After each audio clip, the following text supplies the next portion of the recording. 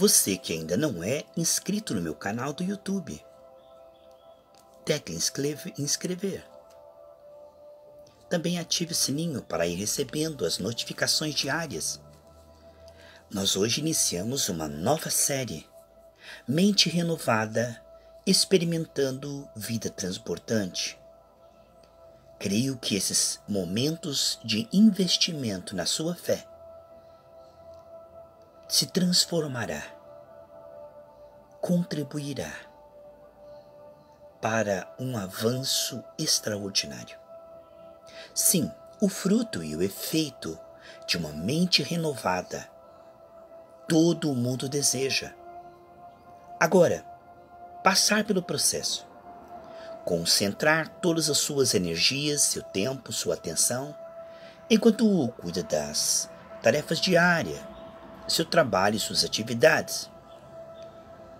O seu coração e a sua mente não serão realmente atrapalho se você se voltar para o Senhor. Muito pelo contrário, quando você faz as tarefas diárias, se concentrando no Senhor, Ele participa e tudo sai melhor ainda.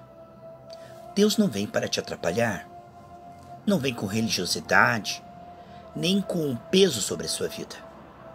Ele vem para nos libertar de uma vida que se transformou em imperfeita.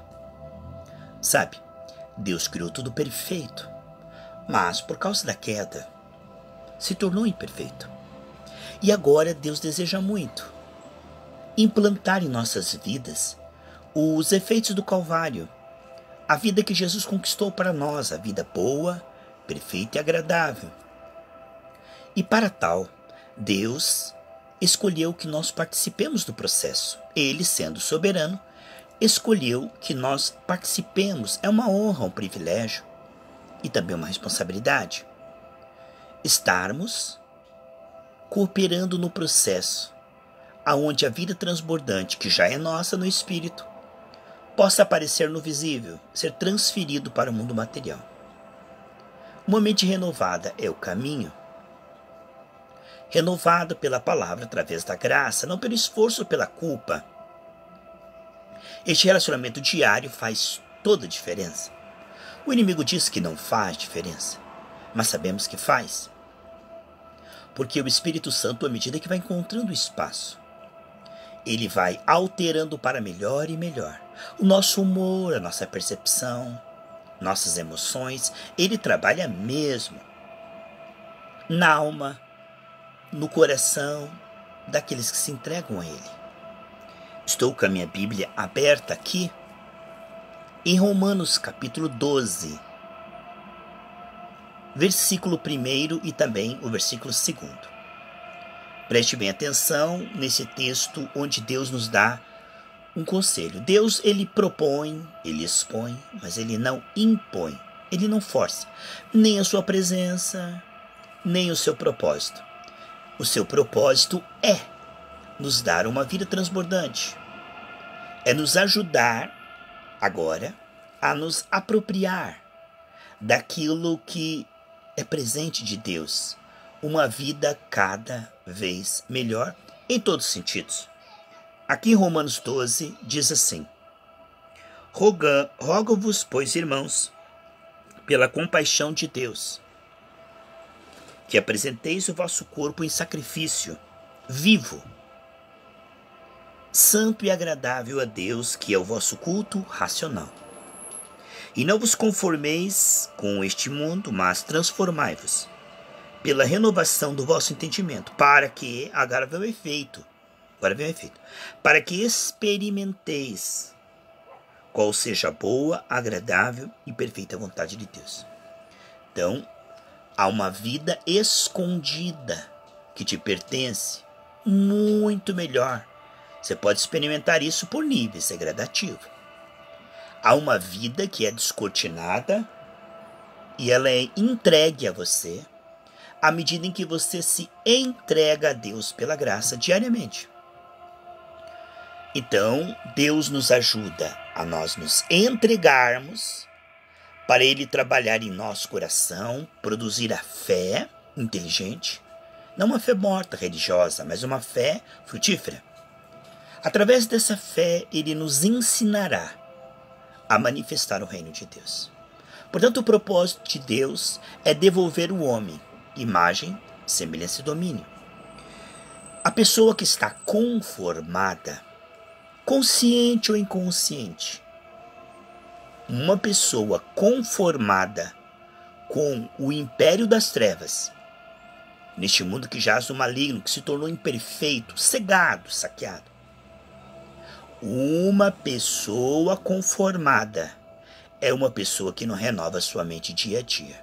Ela permite, mesmo sem saber, ela permite que as trevas continuem dominando, cegando, matando e roubando. Portanto, uma pessoa conformada, mesmo que ela diga que ama Deus, mesmo que ela diga que é religiosa, uma pessoa conformada é uma pessoa que não é disciplinada em renovar a sua mente dia a dia pela palavra, pela oração, pela comunhão com Deus, com pessoas cheias do Espírito Santo e também com pessoas que precisam que ela reparte o pão, porque repartindo o pão, Deus multiplica a revelação na vida da pessoa que recebe e na vida da pessoa que ministra. Se eu não ministrasse esses ensinos diários, eu não teria essa revelação, porque o rio flui e aquele que é fiel no pouco, Deus coloca no muito. Quanto mais você reparte o que você já recebeu de Deus, mais Ele te dá. Quando aquele jovem deu os 5 pães e 2 peixinhos que ele tinha, aquilo sobrou 12 cestos cheios para ele. Aquilo ali era muito mais do que ele deu inicialmente. E além de ajudar um monte de pessoas. Nós poderemos, então, ajudar um monte de pessoas se tivermos uma mente renovada. Há muitos benefícios em ter uma mente renovada pela graça. Você vai chegar cada vez mais a experimentar. Não é apenas estudar sobre, saber, mas você vai ser destravado espiritualmente para experimentar a vida boa, perfeita e agradável que está oculta pelo véu da carne. Se nós não nascemos de Deus, não podemos ver esta vida. Agora, à medida que entregamos a nossa vida para o Senhor, Ele vai abrindo os nossos olhos, mudando o nosso coração, nos fazendo ver, receber e usufruir essa vida que é maravilhosa, boa, perfeita e agradável, diz o próprio Deus perfeito que criou isto. Amados, uma mente renovada é uma disciplina diária e vem a carne, o mundo e o diabo, dizendo que isso é chato, monótono, enfadonho, desnecessário, que isso é fanatismo, dizendo que isto não dá resultado, dizendo que isto é realmente pesado. Então o inimigo vem com tudo, tentando colocar em descrédito essa disciplina da mente renovada, porque o diabo sabe que se nós renovarmos a nossa mente, teremos revelação que destrói as obras do diabo. Uma fé que lança fogo para cima do diabo. Então, ele quer nos manter na ignorância. A Bíblia diz, o meu povo é destruído pela falta de conhecimento.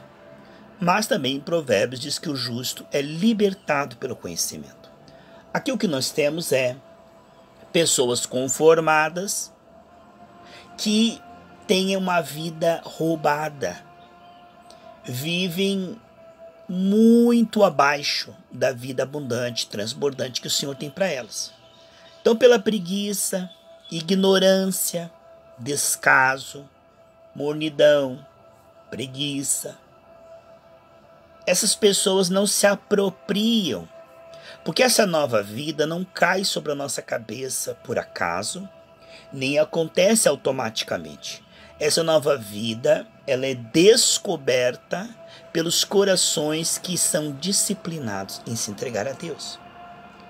Portanto, essa vida transbordante, ela é oferecida gratuitamente e precisa ser recebida diariamente.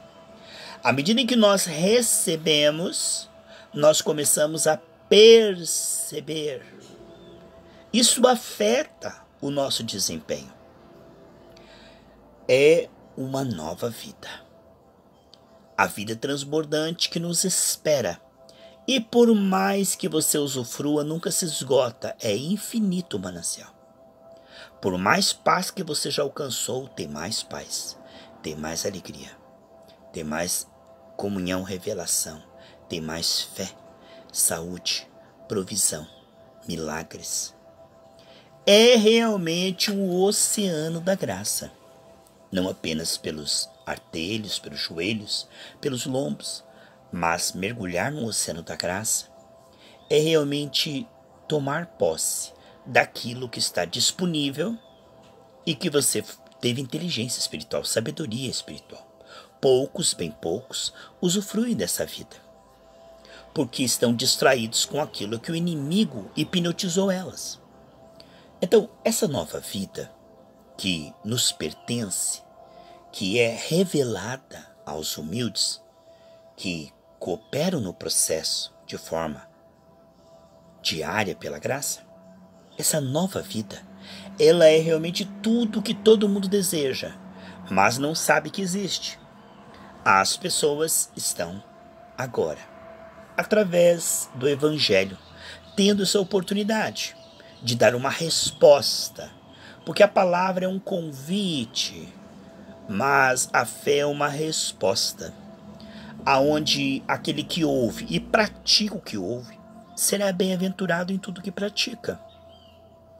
Essa nova vida que o Senhor nos dá, perfeita em todos os sentidos, dentro e fora, que nos deu tudo que diz respeito à vida e à piedade, ela é um presente de Deus que está aqui em Romanos capítulo 12, versículo 1 e 2, que à medida em que nós não nos conformamos, mas renovamos a nossa mente pela palavra, somos transformados e experimentamos. Veja, conformado, transformado, experimentando.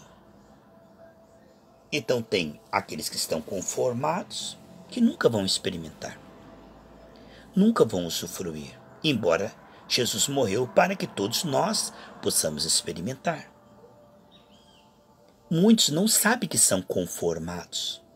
Eles pensam que a sua religião os fará romper o véu, mas não romperá. Não é por esforço, por culpa, condenação. É pela renovação da mente, pela palavra genuína. Se você meditar nessa palavra, não qualquer palavra de qualquer pastor, mas a palavra como ela é, sem adulteração, nada acrescentando, nada tirando.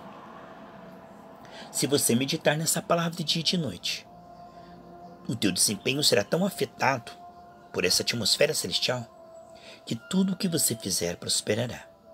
Então, há uma vida nos aguardando.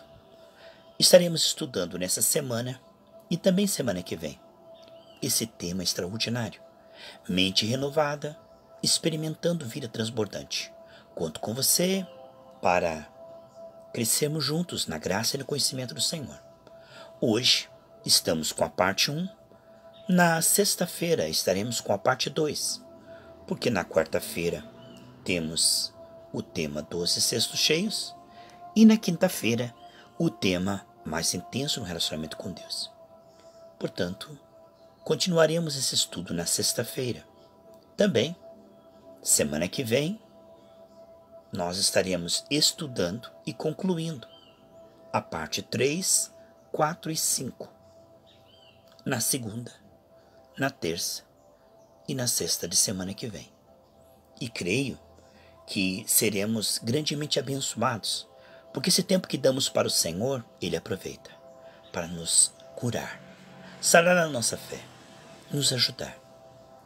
Todo o tempo que damos para o Senhor, toda a atenção, é muito preciosa para Ele.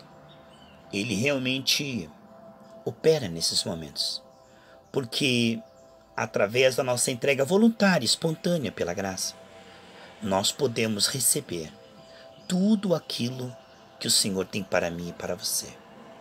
Daqui a alguns minutos, às 18 horas, estaremos fazendo uma live no canal do YouTube Charles Brasil. Conto com a tua participação.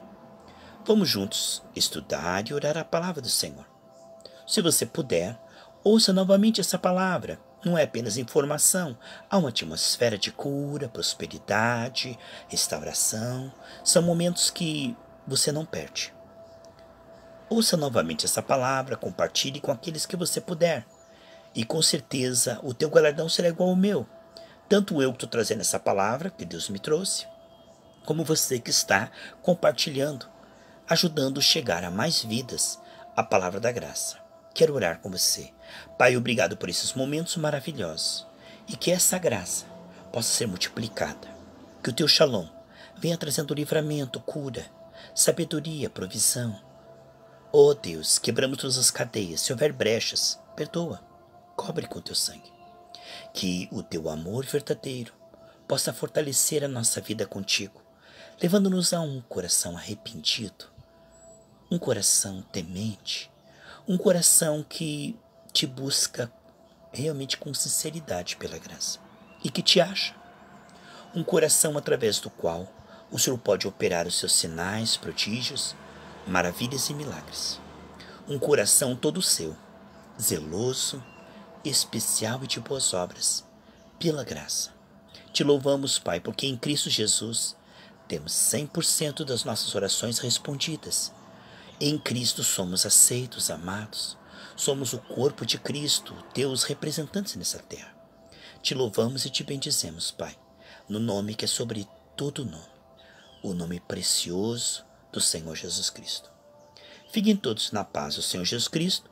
Quero agradecer nossa irmã Elisete Tavares. Você é uma bênção. Todo o áudio que eu estou fazendo, a nossa irmã Elisete Tavares está aí, né? Que Deus te recompense essa fome e sede da palavra.